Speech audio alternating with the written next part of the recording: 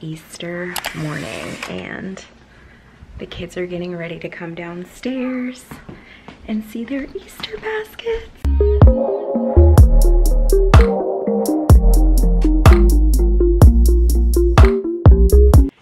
Hey guys, what's up? Welcome back to my channel. Today is Easter Sunday and Jesus is the reason for the holiday, and I am so super excited. I feel so grateful, so blessed to be here, so glad to be able to teach my kids about the resurrection and what this means, and also to have a little bit of fun because they are babies.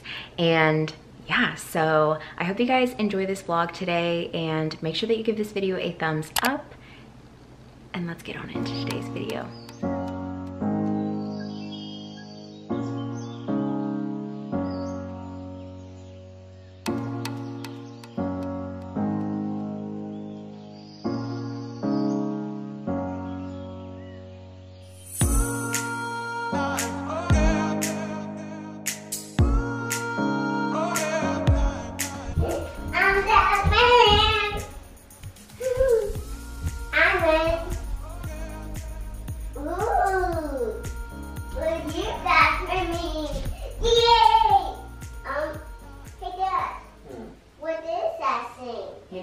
Go grab TJ a diaper.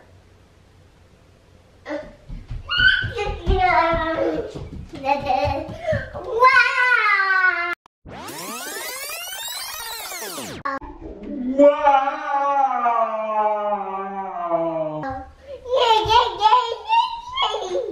Is it your Easter basket stuff? Yes. Did the Easter bunny bring you a basket? Yes. Hey, I want to see it, okay? Want to see it? Okay, this one's yours, and this one's yours, and then those two are TJ's.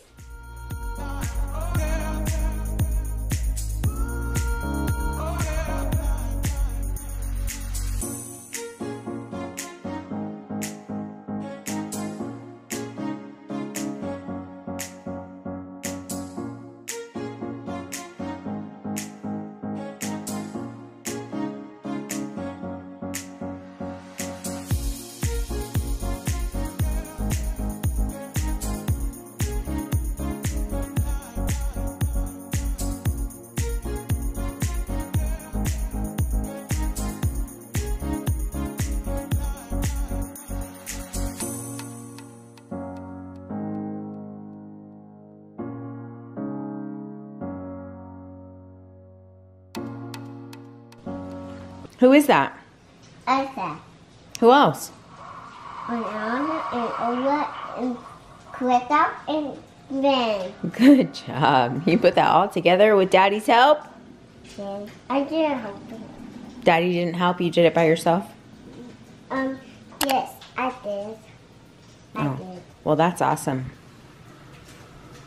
Mr. Man over there holding up his own bottle. He's so grown up. How old are you? 3. Good job. You're 3. Where are they? Where are they? What color is it?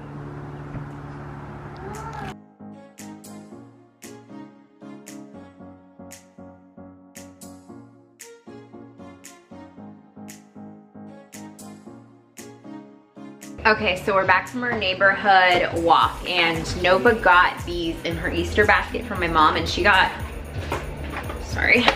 these ones too. And because we did plastic eggs, we didn't decorate eggs, but because we don't really have any activities planned for today, I'm gonna go ahead and do some eggs right now.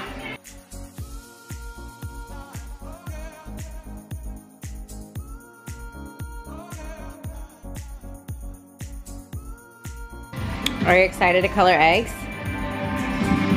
There's nothing in there. We've got to put the liquid in there.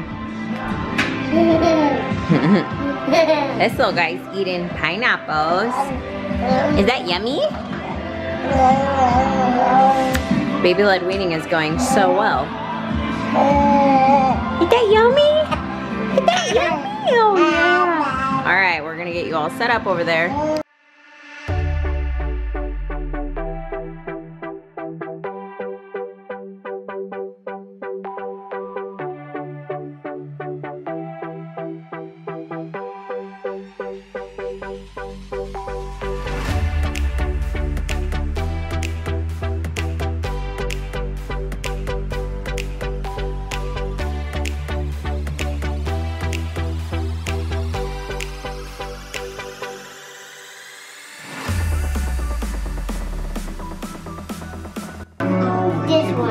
color is that?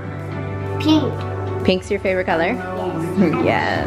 Pink are on my shirt. Pink is on your shirt? Pink. Pink, pink, pink. Are we gonna eat these eggs this week? Yes. I totally failed on the colors. Whoops. Mommy made a mistake.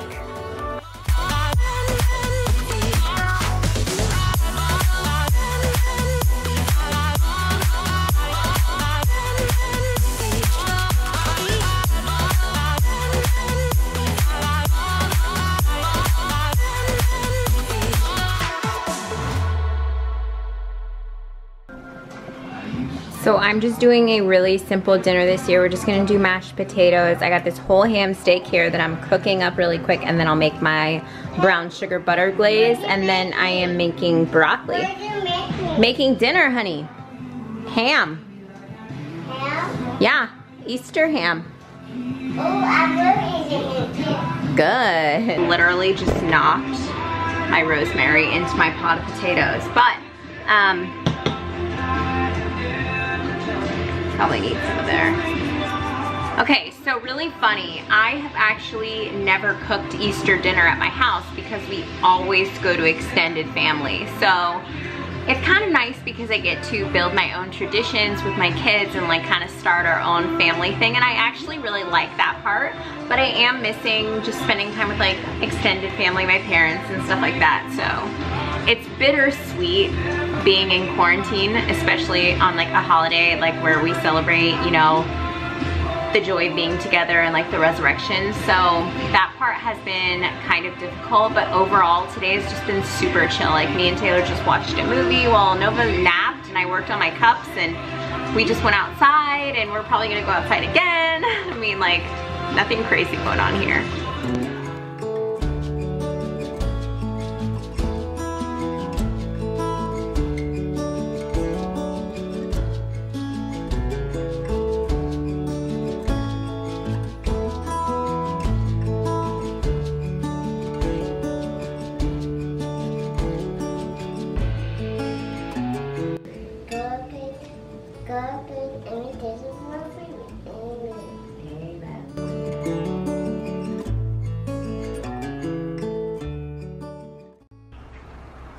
Hey guys, so I did not end the video yesterday. It is the next day after Easter, and I realized that I did not end the video, and I wanted to just touch on this a little bit on my channel because I've never talked about it really on my channel before. I guess I talked a little bit about it on my like addiction story, but I've never specifically talked about my oldest son. And he's getting older now, and I really hope that he's able to find my videos and see my videos, and I want this message to go to him because yesterday was Easter, obviously. Now I am set through the courts to be able to call him 3 times a week, Tuesdays, Thursdays, and Saturdays at 4:30 my time, and I make those FaceTime calls every single time I'm supposed to call. I keep a written log, and his dad has barred me from being able to speak with him, period. He will not let me FaceTime anymore. He decided on his own that I recorded him somehow on a phone call. He won't give me any proof. He won't tell me anything. He just decided on his own that he was gonna go against the court order and not allow me to FaceTime my son anymore. So I haven't been able to FaceTime him in probably 2 months now, or like a month and a half or something like that. And I've called my son from September to like January. I was able to FaceTime him regularly. We spoke over 40 times just on a regular schedule. But then after that happened with my son's dad, he just stopped allowing me to speak to him. He wouldn't allow me to speak to him via FaceTime on his birthday in February. And then on Easter yesterday, I called, and it was a Sunday, so it wasn't like my typical day to call anyways, and he would not let me FaceTime him. But then my parents called, and he answered the phone and let them talk to him. So I'm calling him. I just lost it, you guys. I called his phone 13 times in a row, like FaceTimed it back to back to back to back to back. And apparently he said he tried to call like within this time frame, but I didn't get any missed calls, because you know how when you like call somebody back to back to back and it's like, why wouldn't you just answer my call so I could talk to my child on Easter Sunday, you know? Like, it's bad enough on any regular day, but just like on a holiday, like it's really important for your child to feel like you actually like care about them. And like his dad just is a very big control freak. He's extremely manipulative. He wants to be in control of everything, and he wants to keep me away from my child. He wants to bar me from having any communication with him, like to see him. You know, he's 8 years old, so like it's better to have video chats with him so that we can actually see each other and have that connection. He refuses to let me communicate and build a relationship with my son that way. On top of other things, you know, but that's just the huge thing. And I just flipped my shit. Like, I lost it. I started screaming and crying and yelling at Taylor and at my mom because I was just so frustrated, because I have been dealing with this for months now. Like, just picking up the phone to FaceTime my son and getting denied. FaceTiming him 3-4 times a week and getting denied, and not being able to see him or speak to him.